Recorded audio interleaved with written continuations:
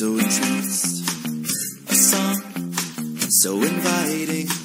You start to advance, we're locked in a gaze and can't look away.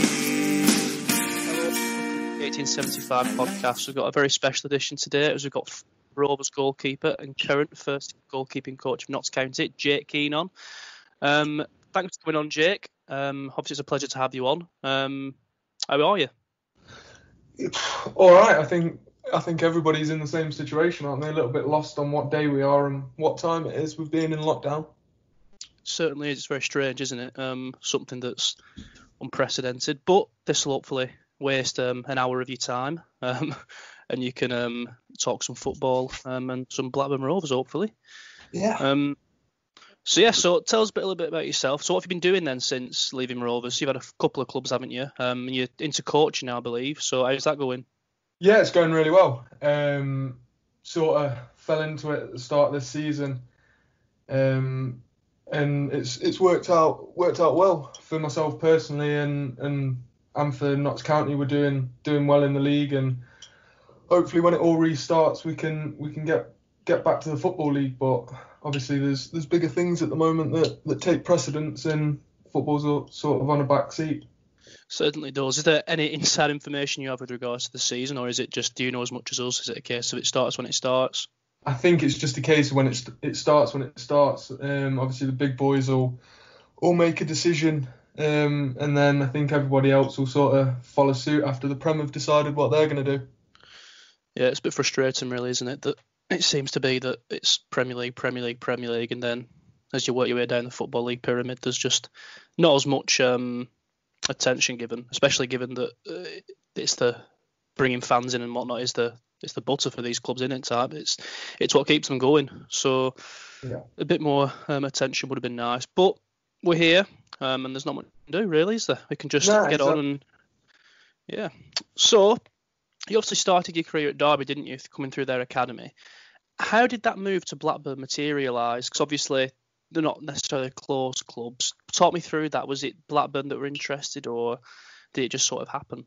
No, so obviously, like you said, I did my YTS at Derby. I was there from 10, and Paul Jewell was the first team manager at the time, and Gary Walsh was his goalkeeping coach. So I'd actually applied to do an American scholarship, been accepted to go out there to go to university and to play football over in the States. And I got a phone call from the Academy Education and Welfare Officer saying to obviously turn it down. I was going to get offered a 2-year deal.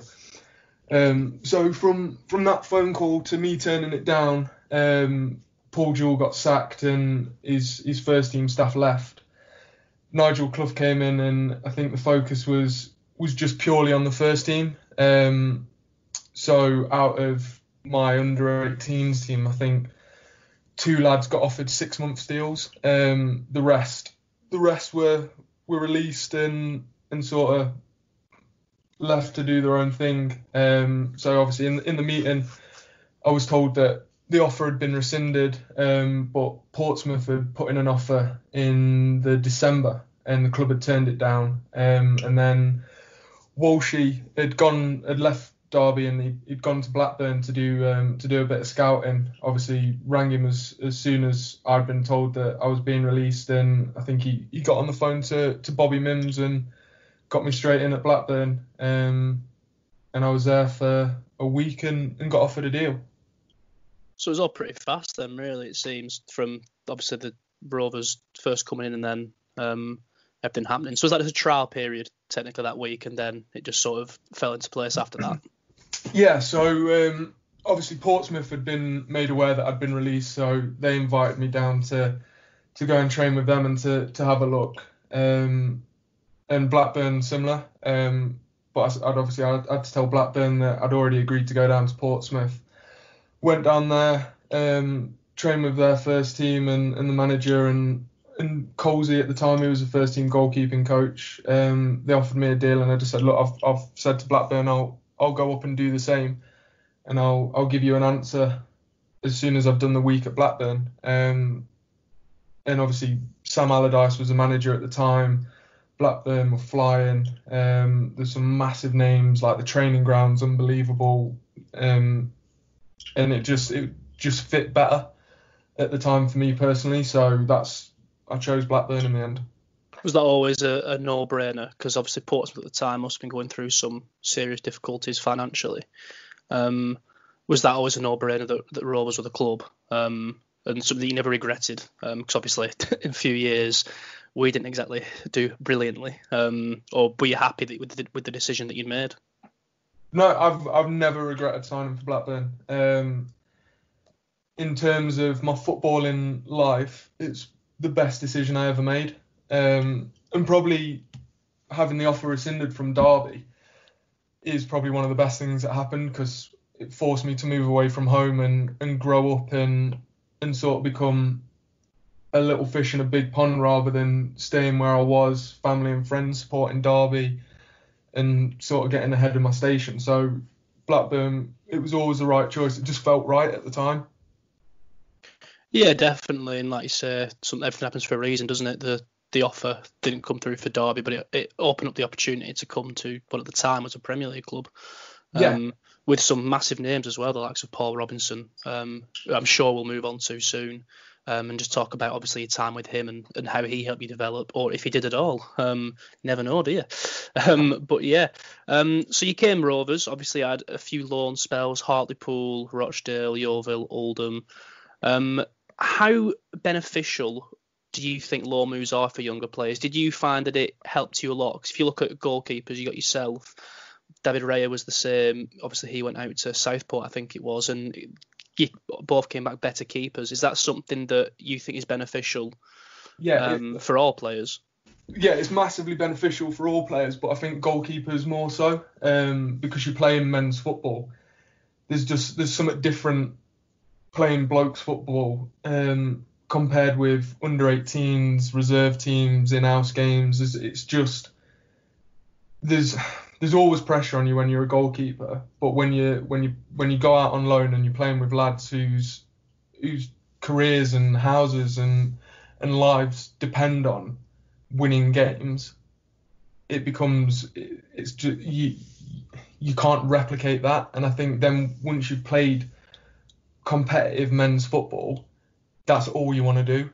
And with Hartlepool, I love that club, and I think if I could have stayed the following season, I would have done. But again, that was Gary Walsh. He'd been offered the first team goalkeeping role there, and there was an injury, and I'd only gone to be in and around it. I was there for a week, and Scott Flinders ended up rupturing his thumb ligaments, and at 19 I was thrown straight into it, because I think if you look at goalkeepers, they don't start playing till early 20s, mid 20s, and to go at 18, 19 and play 25 games and do well. I think I kept 10 clean sheets in 25 games or something. Was massive. Like, it gave me the impetus to go, right, I can actually do this and play at a competitive level, and I really enjoyed it. I think that's a big thing for goalkeepers as well, isn't it? Because I imagine that as a keeper, I think a lot of things, and obviously you can tell me if I'm wrong, but a huge thing would be confidence. Obviously, if you make a couple of mistakes, as a goalkeeper, it seems to be highlighted 10 times more if, say, a midfielder misplaces a pass. Because if you make a mistake, there's likely to be a goal. So would you say confidence is a huge part of that, and going to places like Hartlepool and, like you say, keeping 10 clean sheets played a big part in that development as well, of thinking, like you say, yeah, I am ready for this? Yeah, confidence is massive, because Monday to Friday you get battered. Shooting competitions, small-sided games, like you're conceding goals in training, and it affects you. And then to go out and play and keep clean sheets and make important saves, confidence is the biggest thing for a goalkeeper. And that comes from your own performance. It comes from your coaches, fans, even more so now than when I first started. Social media, like, confidence is massive for a keeper. But I think, like you're saying, it does. If a goalkeeper makes a mistake, it leads to a goal. 9 times out of 10. And I think obviously no one sets out to make a mistake or to concede a goal, but I think those experiences definitely help. And yeah, it's just confidence is massive. It's a massive thing. Yeah, it's interesting you put it like that with the training thing, because I don't think we ever think of it like that. Obviously, when you're training, you're in net. It's not like a Sunday league where the keeper might play up front for 30 minutes of training. It's like, yeah, you'll be in net, people are pelting balls at you, and their job is to score goals, isn't it, obviously? So your job is to try and save them, but you take so many one-on-ones, you're going to concede a fair chunk. So it's interesting you say that how that obviously that does have a bit of an impact when you're in training and you're conceding these goals. But yeah, so obviously you had your loan moves. You spent time at Rovers as well, and you're working with someone like Paul Robinson, obviously a huge stature in the English game. He's been to World Cups. He was England's number one for a considerable period of time. Did you find him key to your development, or was it something that the coaches took more of a seat with that, more of a role, and they were the ones that really helped mould you into the goalkeeper that you'd become? I think more so the coaches. Look, Robbo is a massive character. It was brilliant to train with him and Mark Bunn and Frank Fielding, and Jason Brown was there when I first joined. And you do pick little bits up from all of them. And look, the clubs that I've been at, I've been lucky enough to have some unbelievable goalkeepers within the group, like John Ruddy, Kieran Westwood, obviously Robbo, Bunny, like Declan Rudd that's at Preston, like Joe Wildsmith, like everyone's got their own style, and I think you obviously try and take little bits from everybody, but it's more down to the coaches, and obviously the best coaches that I've ever worked with. Bobby Mims was unbelievable in my development, Gary Walsh, and Dean Kiley. And I've always said if I was ever lucky enough to be at a club where I could bring in my own goalkeeping coach, those three would be top of the list. It's interesting that these people have had such a huge impact on your career, and that this is someone that you'd think, well, I'd want to bring them in to help me out with players, for example. It's mad how much of an impact people can have on your own career, that these are people that you want to then help you out at a later date with your own coaching. It's nice as well. Yeah. Yeah, I think with goalkeeping, you spend so much time in an isolated group before you join in the main session with the outfield lads, that it's hard not to form these tight bonds. Like I still speak to Walshy, I still speak to Mimsy, speak to Dean Kiley every now and again, like because they have played such a lot. They've been a key factor in my life. You almost spend more time with them than you do with your actual family. So it's hard not for them to have an impact. Have you found that you've took elements of their coaching with your own? Obviously, whilst now you're at Notts County, is that something that you've looked at and think, well, that worked well when they were coaching me, so I'm going to use this for Notts County's goalkeepers? Yeah, I think it's the goalkeepers. It's not, you can't just put on a generic session and it works for everyone. It's more the way in which they put on the sessions and the way they delivered them and the way they were during the session and like during match days and then away from the club. It's more about how they were as people rather than what the sessions they put on. Like, don't get me wrong, I'll still put on sessions that I really enjoyed, and if I get feedback from the keepers where they've said, I don't really get why we're doing this, or I've not enjoyed this, then I'll open it up to them and say, right, well, what do you think we should be doing, or what do you want to work on specifically, just like Mimsy, Walshy and Dino did for us. Definitely. I think that open conversation, like I say, with that isolated group is obviously important, because if you're stocking on each other's nerves, then there's obviously issues. Moving on though, so obviously you made your Premier League debut, didn't you, against Chelsea, last game of the season, were already relegated. Even though that was the case, obviously it wasn't necessarily a great time for the club, and we'll talk a bit about that later on. How much of an honour was that? So you were only young at that time, I'd say 2011, was it? Or something like that. I was 21 at the time. 21, so younger than what I am now. So I'm 22, and that's mad to think that at 21 you were playing in the Premier League, and against Chelsea of all teams as well, a team that obviously one of the best in the country. What was that like? The honour that you felt, obviously playing. It was bittersweet. Obviously, every young lad that starts out wants to play in the Prem, and to get that opportunity and to be deemed good enough to do it was a massive honour. And I think obviously I'd been at the club a number of years, and to play for Blackburn in the Prem was an unbelievable honour. But again, it was tainted by the fact that we were already relegated, and I think if you look at that team, we shouldn't have been in that situation.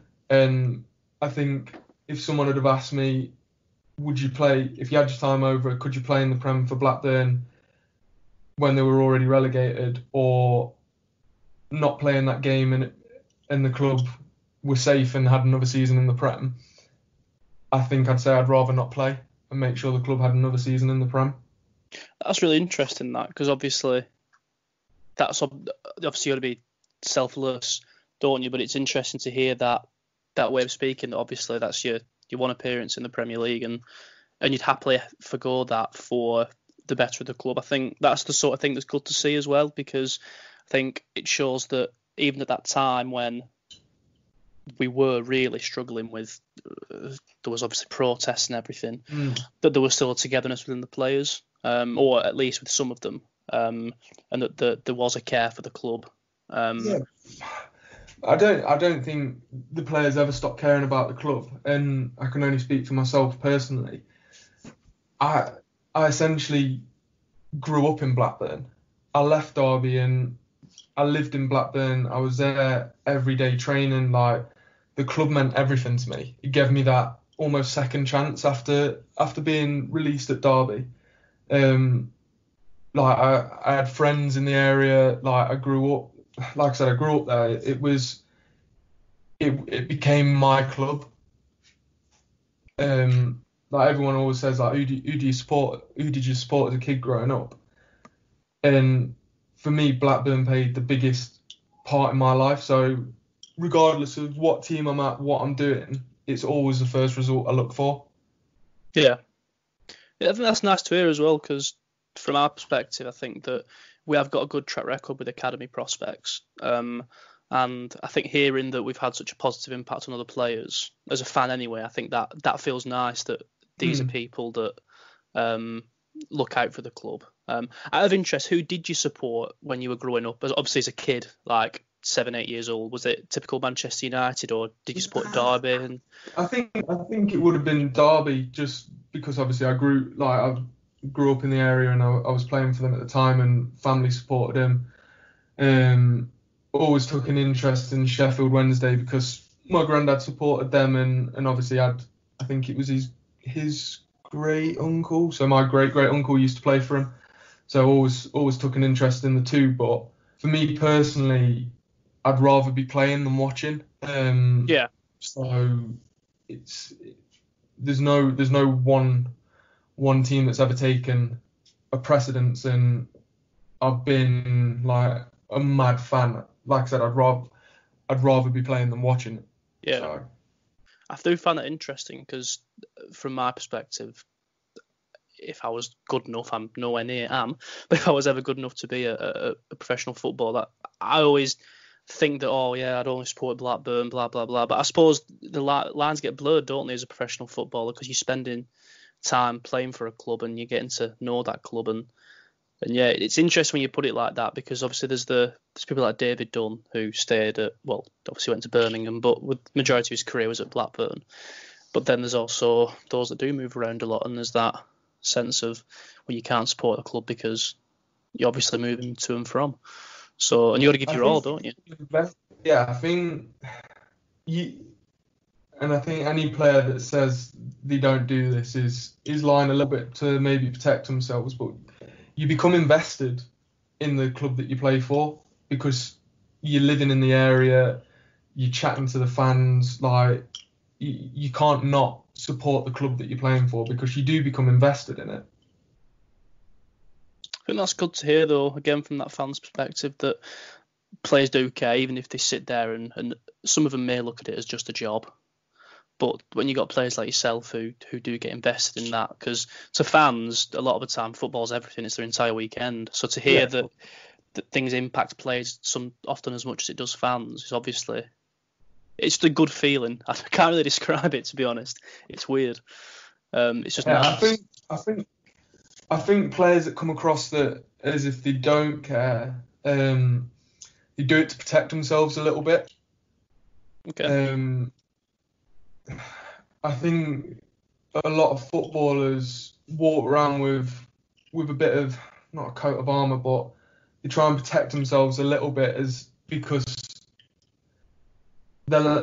your life almost becomes not your own, depending on what club you play for. Because like Blackburn, there was always 4 pages on the back of the paper, and I think you've got to protect yourself a little bit and show.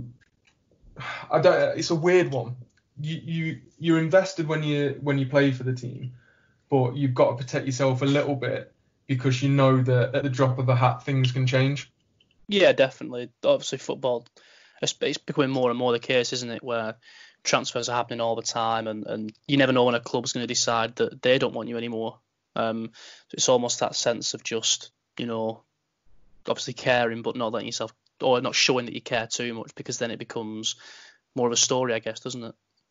Yeah, I think you become more of a target if you open up and show that you care too much, because then, like you said, if a transfer does happen, it's like, well, last week he said he loved the club and this week he's moving on. Yeah. Or he's done this, he's done that. So you've got to walk a fine line, but for me, like I said, I love my time at Blackburn and I wouldn't change it for the world. 100%. And obviously, you did eventually become the number one. Paul Robinson obviously got his injury. And then you were the number one for the remainder of our first season back, and then for the first half of our second season. How much of an honour was that? So obviously you spoke of the Premier League being bittersweet, but then becoming the first choice goalkeeper after, like you said, spending a considerable amount of time at the club and like I say, growing up in Blackburn almost. Was that something you took great pride in, becoming the first choice goalkeeper? Yeah, massively. It was sort of all the hard work that I've put in over the years, doing the loan spells, training, being on the bench, sitting in the stands, like to get that chance and to make it my own as such was a massive honour. And like it was, Robbo had dipped a bit in form, and obviously he was carrying an injury, and I got in. It was a weird one actually. We were playing Blackpool away, and Henning Berg was the manager at the time. I remember the game actually, yeah. Yeah, so we were in the Preston Marriott for a pre-match meal, and before the team meeting, the gaffer had poked his head into the room and given me the curly finger, and I thought, oh God. So we were struggling at the time. I thought he's going to say I'm not going with a goalkeeper on the bench, and so I was fully prepared to sit in the stands and to not be used. And he sat me down and just said, how are you feeling? I said, fine, why? And he just said, you're going to play? I was like, right, okay. I said, does Robbo know? And he said, no, I'm gonna bring him in now. I was like, oh, fucking hell, like, I'm going to just keep my head down and avoid speaking to anybody, because the first thing that the lads do as soon as the gaffer calls you in, it's like, what's he said? What's going on? Yeah. So from going in one door to sit with the gaffer, I walked out the other one, waited for him to speak with Robbo, and then snuck into the back of the team meeting, and obviously me and Robbo knew, and he put the team up on the board, and that was it. That was me playing, and like Robbo was fine. There was no animosity towards me. Like he was brilliant. The weird thing was we got to the ground, and the kit was out, and you do your little things before you get ready to go out for a warm up. And I remember saying to the kit man, "Where's my gloves?" And his face dropped. He'd managed to not pack my gloves. So weirdly, I ended up wearing Robbo's gloves for my first game. That's a little interesting story. I like that. I can't believe you forgot the gloves as well on your first time as number one. Yeah. Yeah. How did Robinson take it with Henningberg then? Was that something he was okay with? He was fine with you, but was angry at the manager, or was he just generally okay with everything that had happened? I think you'd have to ask him, because only he really knows. But look, no player ever wants to get dropped. But I think it's different with goalkeepers, because you do go out and warm up, just the two of you and the goalkeeping coach, and you do work in that small knitted group, that you can't really harbour any animosity towards the person that's playing ahead of you, because ultimately it's down to you. Yeah. There's reasons that are in your control as to why you're not playing. So I don't know his feelings towards the gaffer after that, but with me he was always all right. The first season in the Championship was a bit of a struggle, wasn't it, though? So obviously we went through if you include caretaker managers, there was like 4 or 5 managers. So we started off with Steve Kean, and then obviously moved on to, I think Eric Black was there, wasn't he? Henningberg, Appleton, Boyer. Yeah. Just you could at one point we had more managers than we had away wins. Yeah, so that must have been tough, and there was a pre-season expectation, wasn't there? I mean, I think at the time there was still Rovers fans felt that they should never have been in the Championship anyway, and that the only reason we were was because of a manager, which, like I said, we'll probably speak about a little later to get your views on him. But was the expectation from the fans, did that add to everything that was going on? Because it was almost like, well, we should be beating Huddersfield, we should be beating Leicester at the time. Obviously now that's not the case, but at that time it was a case of like, these are teams that we should have been. Yeah, I think with the lads that had been there the season and the seasons before, there was an expectation within that group that we should be winning these games and we'll go straight back up. But I think there was also the new lads that came, didn't really understand the expectations of the club. So I think it was a difficult one, because I think even if you look at the squad that we had, we should have done better and gone back up. But at the same time, that you can't go through 5 managers in one season and then expect any sort of continuity or consistency when every new manager comes in, plays different players, plays a different system. Like, just as you're getting used to one manager, the next one comes in. So it was a weird one, and I think it could have been handled better in every aspect, from the lads all the way up to the owners. I think we just needed consistency, and we didn't get it. Yeah, I think that Michael Appleton was only there for about 60 days or something like that, wasn't he? 59 days, something ridiculous. And Berg was obviously had 10 games and won one of them. Obviously, thanks with the continuity, that's obviously something that lacked massively.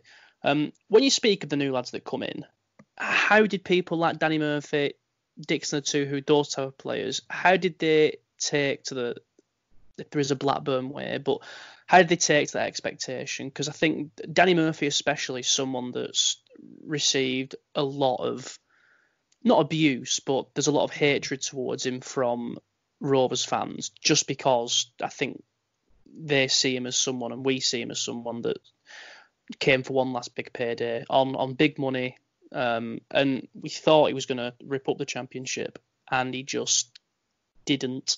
He just wasn't very good. Is that something that when you say about the expectation, is that the sort of player that came in and didn't quite understand, or from your perspective, was it just not right for Danny Murphy? I think it's a difficult one. We had a lot of experienced lads. When you look at Dixon and Murph, like, they'd played in the Prem, and I think part of it was their expectation that the Championship would have been easier than the Prem, and I don't think for one second that's true. So I just, for all their experience, and I expect more so Murph, I just don't think he could cope with it. We'd play teams, and like Murph, he was a great player, and when he was with us, he was still a good player. But teams that we played against, it'd stick someone on him, and he couldn't get on the ball, and obviously he was at an age where he couldn't do the running that he once did, so he was kind of phased out of the game more so by the opposition than himself. I just think if he'd have come a couple of years earlier, then I think it would have been different. But I think at the time the owners were offering out stupid money to people, and obviously that enticed people to come and to, like you say, pick up that last payday, and it ultimately wasn't the right thing for the good of the team, and it sort of created a little bit of a divide within the squad. And I think when Appy came in, he recognised that. Is that the divide? I spoke to Tommy Spur recently for another podcast, and obviously he came in the season afterwards. He said that there was a general awareness of those that were on the big money, but he said that it was something that they all pulled together at that point. The season prior, was that something that was more prevalent? Was it a case of these lads are on big money and we're not type thing? Because obviously the likes Danny Murphy coming in, and you've got players that have previously been there, Scott Dan, Mortingham's Pedersen. These players are going to be on big cash, and then you've probably got people that are on less. Was that something that caused issues within the squad, and it was a case of not necessarily everyone pulling together the way they should have been? I wouldn't have said so. It happens at every club. There's always going to be lads on more money than others, and I don't think that first season that caused an issue at all. I think that first season was maybe more of an ego thing, that a lot of the lads had been Premier League players all their life, and maybe felt that they shouldn't be in the Championship.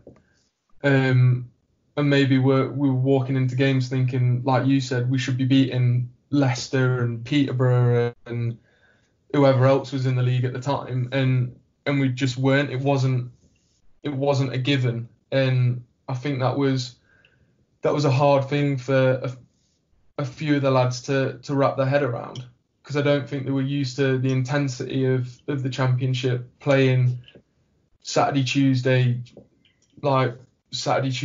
a cup game on a random Wednesday. Like, there was just game after game after game, where the season before, when we were in the Prem, you could play on a Saturday and not play till the following Sunday. So just that complete different beast, isn't it? Just the case of there's more games to play, so there's a higher volume of games, and obviously you started in the cup competitions sooner, like the League Cup or whatever it's called at the moment. So obviously you playing an extra game earlier on, and it's interesting when you put it like that, just that the different beast of the Championship compared to the Premier League. The following season, obviously things did start to get a little bit better. We finally had a manager in that people seem to respect us from the fans' perspective anyway, with Boyer. should that team have done more? I spoke to Tommy Spur for one of these, and he said that team should have done better. But he said that one of the big things was because there were so many new faces at the start of the season, it took them maybe 3 or 4 months to really get used to playing together and playing as a team. Is that something you'd go along with? And should that team with the likes of Tom Kearney in it, should that team have gone on to at least reach the playoffs? Yeah. The only answer is yeah. Like we should have done better. But I think, like you said, factoring in all the new faces, there was still players in and around the squad that didn't want to be there and that the staff didn't want there. It was a weird place to be. Like for me, I go back to the season before. I don't think we should have ever got rid of Appy. Okay, that's interesting. I think if we did, like, cause obviously he had Big Darren Moore in as part of his staff and John Keeley as goalkeeping coach. I think if he'd have been given more time, we would have done better. It is interesting. That Appleton was a funny one, wasn't it? Because I don't necessarily think we were drawing a lot of games, but we weren't particularly losing many from what I can remember. It was just a lot of draws. I don't think we were ever in any danger of going down either. No matter what. I think if he'd have been given till the end of the season, and so he could put his stamp on the club, and then given a pre-season and given a chance, because he was ruthless. If you didn't fit into what he wanted to do, then you weren't part of the squad. You didn't train with us. You didn't get changed with us. You didn't want the negativity around the place. So I think he walked in at a difficult time, and I think he was unfairly treated by the powers that be. I think if he'd have been given more of a chance, we would have done better. You can see he had fantastic success at Oxford, didn't he? And obviously he's been linked with massive jobs, like the Leicester job for a time. So when you look at it like that, it is one of them where you think, could he have done better given the better circumstances? Because for him at that point in his career, obviously he'd been at Portsmouth, who were in League Two. He'd been to Blackpool. Blackburn was a huge job for him, and one that he couldn't really turn down, I guess, at the time. No. So to not be given a fair crack at the whip, because I suppose it wasn't like Henningberg, who was losing week in, week out, losing 4-1 to Peterborough and stuff like that. I think we lost. So yeah, it's certainly interesting when it's put like that, 100%.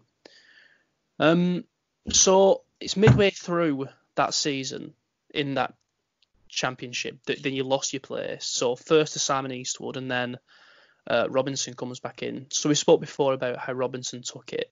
How was the news fed to you that Eastwood would be taken over as number one in December, just before Robbo's return? Is that something you took well, or were you frustrated at that? Were you annoyed?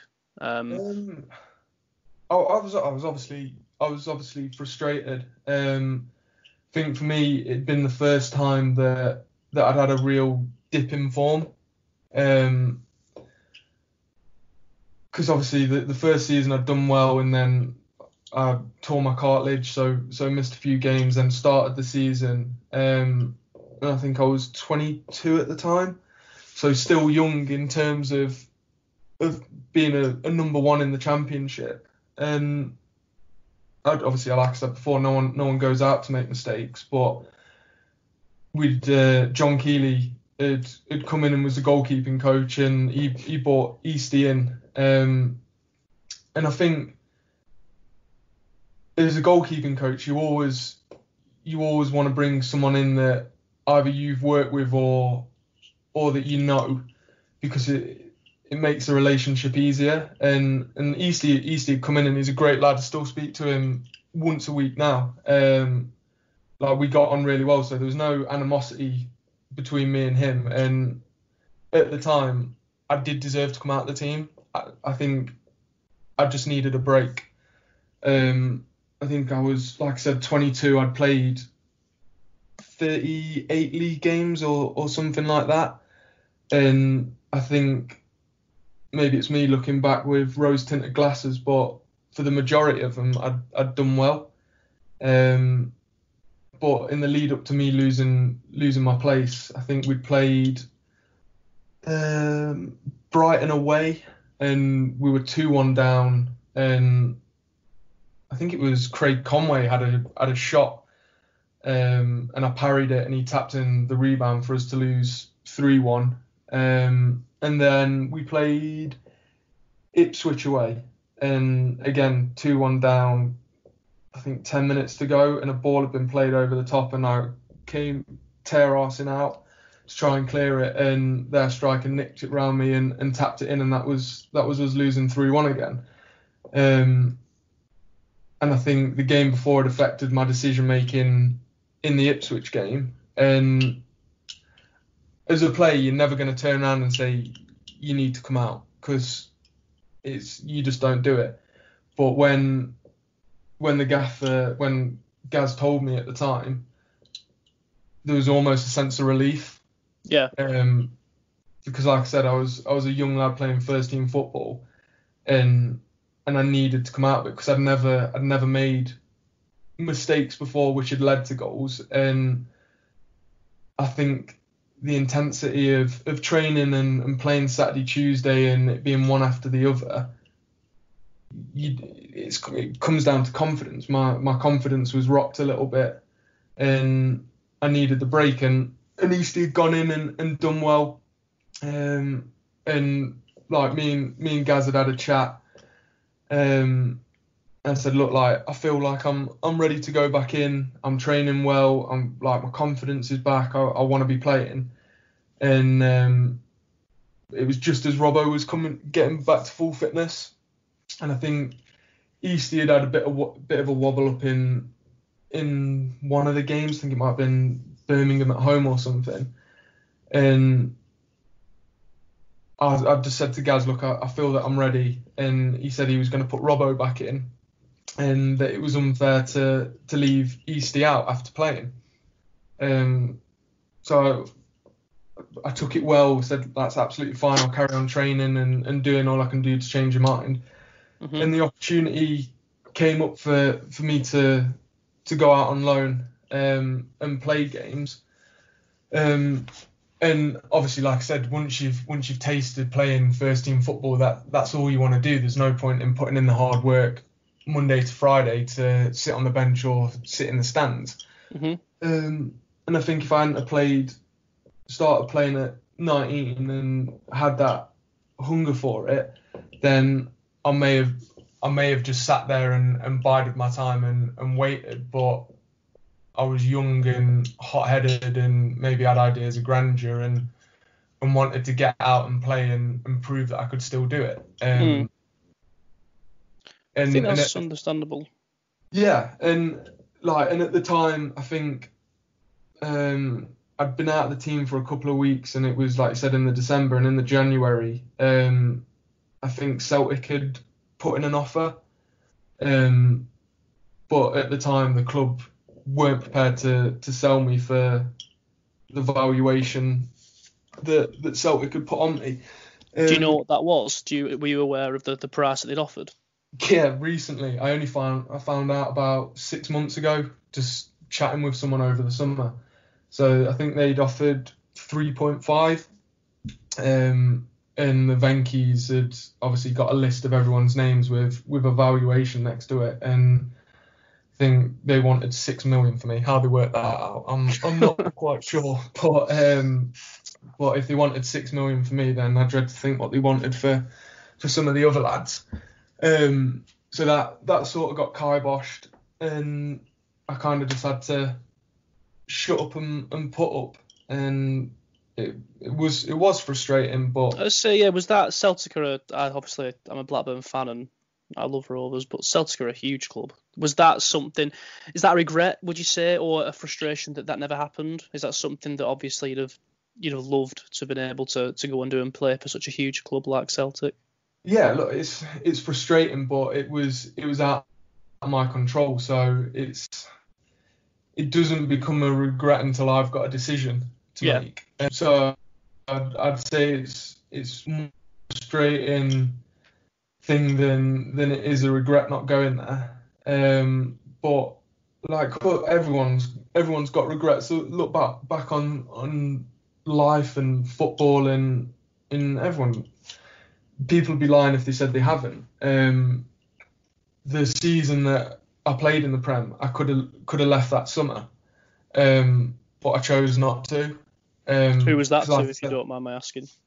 I think Stoke and Leicester were interested at the time. Yeah. And I'm not saying I would have gone there and played, but obviously they expressed an interest, and I said to my agent at the time that I wasn't bothered whether it happened or not, and not to pursue it because I'd been at Blackburn for years. I felt like I was going to get a chance to play the following season, and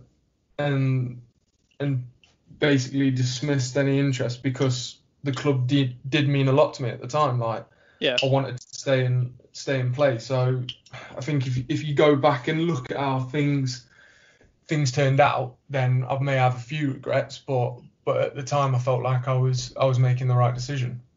Mhm. Definitely. And obviously then you did end up, so you did leave. Obviously you had a couple of loan moves.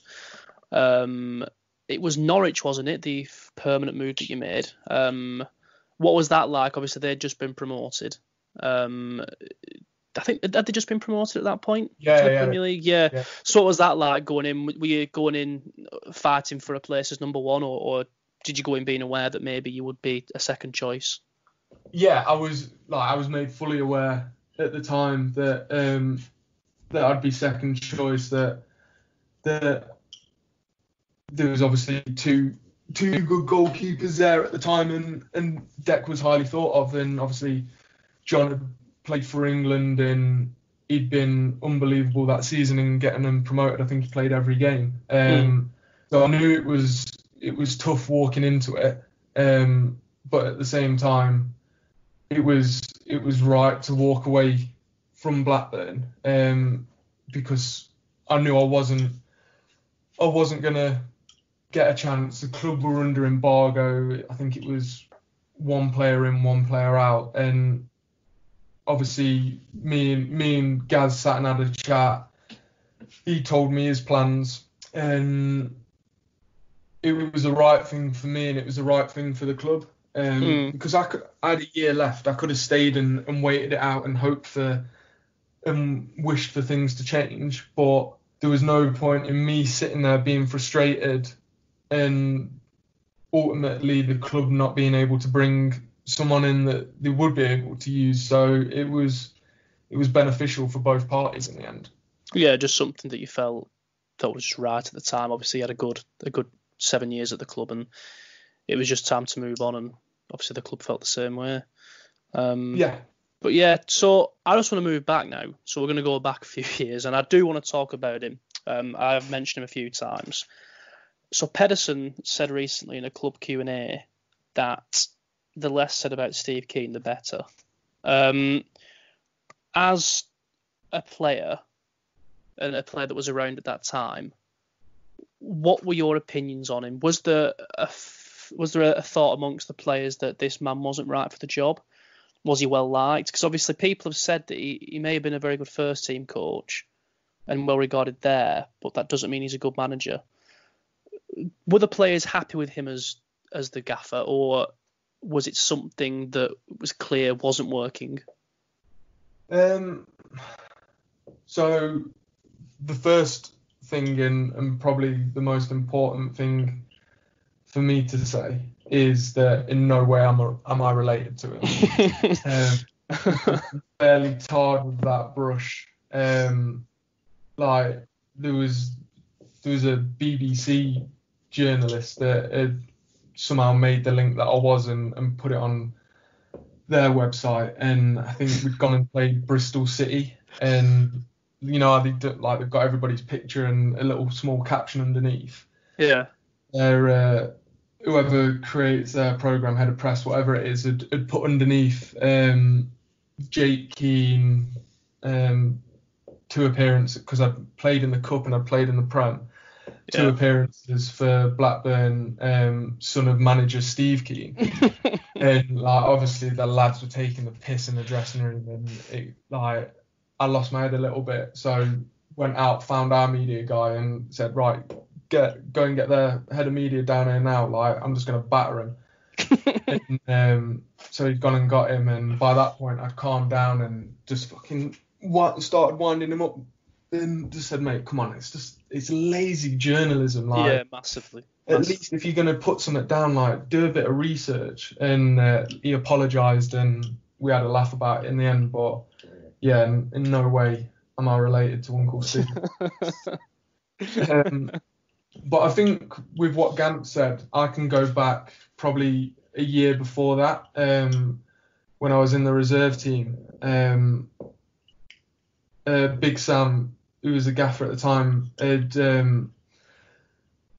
don't know if it's right saying he held auditions, but there was 3 coaches that came in one Thursday morning, and each of them were tasked with putting on a session for the Resi squad.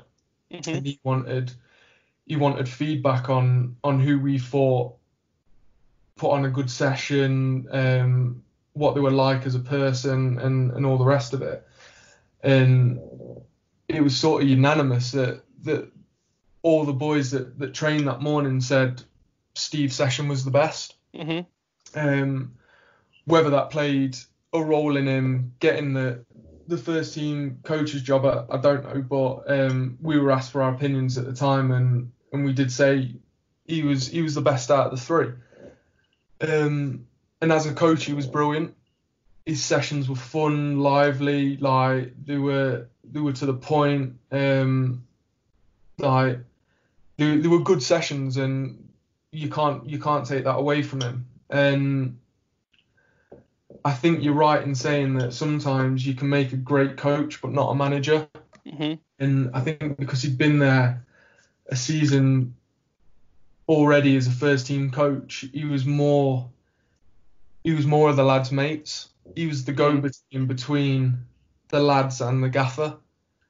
So if you had a problem, you'd have a chat with him, and then he'd go and relay that message. And he was, like I said, he was the go-between, and he was good at that.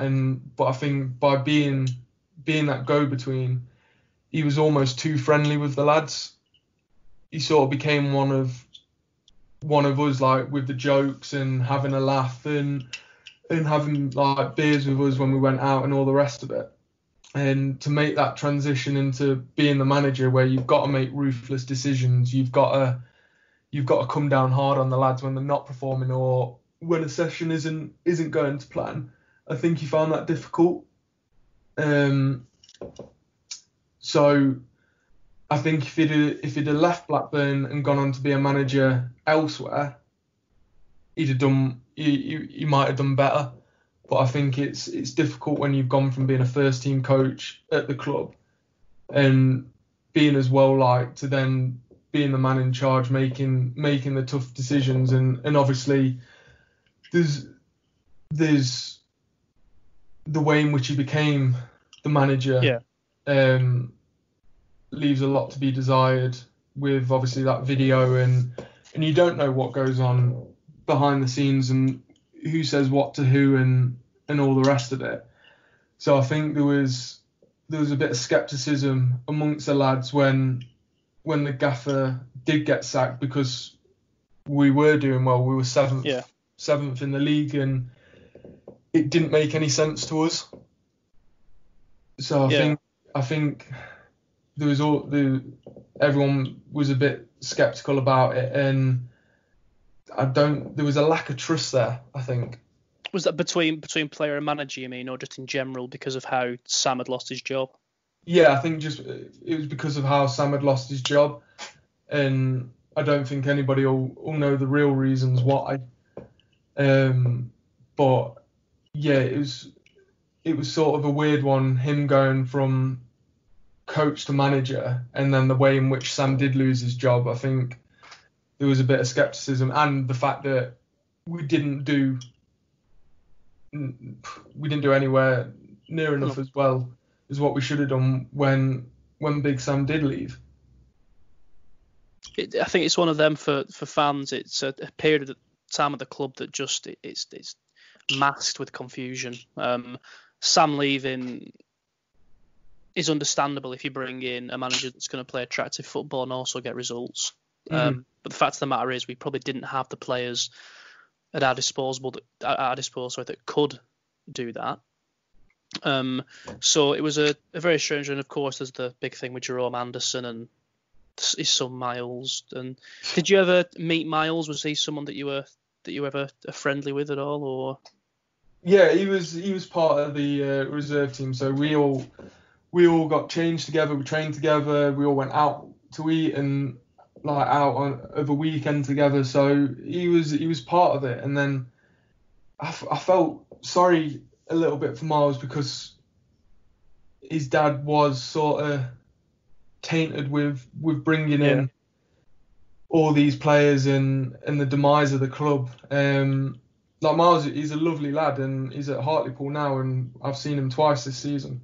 And still chat to him. He's a good lad, and I don't think any animosity or ill will can be aimed at him. Yeah, he's a lad that is sort of tainted by his dad, and I've never met his dad, but I think at the time it was just, even the players didn't know what was going on. There was new faces coming in, and it was like, well, where's he come from? And we'd sign one player, and then the next day his mate would turn up, or his mate would be training with us because he'd come over from Portugal, and it was like, well, if you're going to sign me, you've got to sign my friend, so someone's there to live with me. And it was a weird one. There was such a huge influx, especially in that first season in the Championship, of just Portuguese players that no one had heard of. It was an interesting time, and it's just interesting hearing from that player's perspective, because I think you're the first one we've spoke to who was there around that time and where there was a mass amount of change. And it's one of them, isn't it? With agents are always going to play a huge part, and I think for Rovers fans, I think that's the one big thing that they can't get over with the Venky's right now, is just the demise that's gone on since. I think they took over the club not fully understanding football. The ins and outs of it. I think I heard a rumour that they didn't think you could get relegated. Yeah, I've heard that. I think it might have been Keith Andrews or Jason Law, someone like that, who gave an interview saying that he didn't think they were aware. And is that something that went around with the lads as well? Is that something that you were aware of? Yeah, I think it almost got to a point where we were that much of a laughing stock that even the lads thought, fucking hell, like, you don't laugh, you'll cry. We had this one bloke called SHEBBY SINGH that turned up one day. SHEBBY SINGH, yeah. We know old SHEBBY. Old concrete tash. He was playing Football Manager. He was honestly playing Football Manager. There was one transfer window. I think the club had a spare £1 million, as you do. And they wanted to sign a young English-British transfer to make a statement. I don't know. And I remember speaking to one of the analysis blokes, and at the time their mandate was, we've got £1 million, find who's the best young talent we can get for it. So they spent the last 48 hours of that transfer window ringing around different clubs, offering £1 million for like reserve team players that they were going to take a chance on. And obviously they phoned Sheffield United and paid £1 million for Jordan Slew. Was it Jordan Slew? Was that him? Wow. Yeah. He did lots. Was that a SHEBBY signing, the Jordan Slew one, or was that just a gamble from the club? I think that was a gamble from the club, but like I said, I think it was we've got £1 million floating around in the budget. Let's go and buy someone young and see who we can get, and hopefully it works out and we sell them for 20 million. Yeah, didn't do with Jordan Slew. I think he scored a penalty against us in our season in League One again in the what's it called, the Football League Cup, whatever it's called, the EFL Trophy. Oh yeah. And he celebrated right in front of the Rovers fans, and we didn't really care that much. It was an interesting one, that. But just that entire time, it's interesting. When you say if you were playing Football Manager, do you mean he was using Football Manager to find players, or? Yeah. Yeah, he was playing real life Football Manager. And I think if people go, I don't understand how Blackburn have ended up in this situation. I think if you work back to that point, and then look at the events that followed, you'd go, yeah, that's how that happened. Yeah, it's interesting. Shebby's another one that's came in and just confused everyone. Obviously called MGP and OAP. Yeah. And all that sort of stuff, which obviously is just going to have a huge negative impact, because Pedersen's someone that, as Rovers fans, I know for me anyway, when I was growing up, he was my player, my favourite. So I think to have that sense of all of a sudden just disrespect. And it didn't sit well with the lads either. Was Shebby someone that ruffled a lot of feathers then? Was it someone that the lads were aware you can't trust this guy as far as you can throw him? Yeah, you couldn't trust him, and it was one of them, like, you didn't want to say anything in front of him because you knew it'd get relayed to the owners, and if he didn't like what he heard, then you wouldn't be involved. And I think maybe the penny dropped with the owners, but one day he was there and then one day he wasn't. Just left. Yeah, I think the owner's a big thing with that, with Anderson and Singh, just with everything. I think, like you said, they trusted the wrong people, and hopefully now, I think that I might get some stick for saying this, but they seem to be coming out on the other side, where now they're letting football people run the club, so it's good to see. So finally, a quick word on Rovers now. Obviously, you still look out for the results, and there's not much football going on.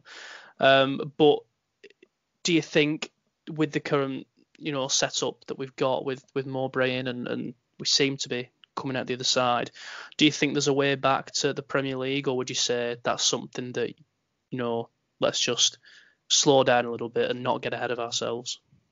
I think with any club, I think it's best to take things as they come rather than dump a load of expectations on them. I think if the lads are doing well, support them and let them carry on. Don't build them up too much. And the same applies if they do go for a bad run of results. Don't get on at them, because it's not going to help. The lads aren't going out and losing games on purpose. But I think, like, Mowbray's gone in and he obviously got promoted back to the Championship, and the lads are doing well. I still know a couple of them that are there and speak to them, and it seems like it's an enjoyable place to be again. I think it's evident that the manager cares about the lads and cares about the club, and I think slowly the feel good factors coming back to the club, and maybe it did take for things to go drastically wrong for that to happen. But for me, I think with the squad that they've got a chance, and I'd be surprised if football does restart, that they didn't finish in the playoffs.